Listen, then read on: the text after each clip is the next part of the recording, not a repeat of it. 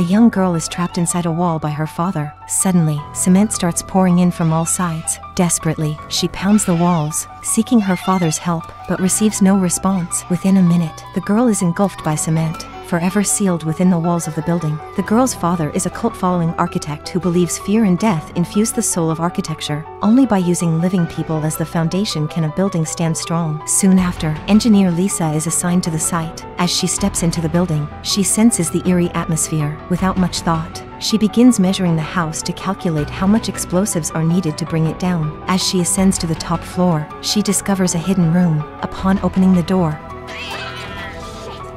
she realizes it was a prank by someone else. Just as she's about to leave, a man wielding an axe charges at Lisa out of nowhere. It turns out he's a squatter living here, but luckily, he regains his senses and departs. However, at night, while the girl is washing her hands in the bathroom, she notices a painting behind her violently trembling. She approaches to investigate, and to her horror, fresh blood oozes from a small hole in the wall. Suddenly, the woman woke up and found herself trapped in a cramped space. Cement was spraying in from all sides, and despite her desperate cries for help, there was no sound from outside. Lisa pounded the walls with all her might, but it was futile. She was completely engulfed by the cement. Just then, she suddenly jolted awake. Thankfully, the events that had just transpired were merely a dream. After regaining her composure for a moment, she heard a strange noise from outside her room. Summoning her courage, she ventured out. Suddenly,